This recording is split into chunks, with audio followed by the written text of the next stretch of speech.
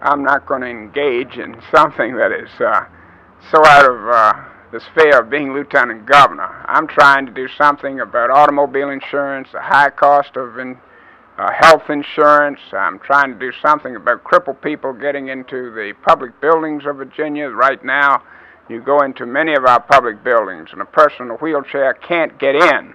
I'm trying to do something for the handicapped, so it's no need for me to start talking about what I would do if I was in the Senate of the United States. I'm in the Senate of Virginia. I think you're wasting people's time to speculate about who you would vote for the Supreme Court if you were in the Senate of the United States.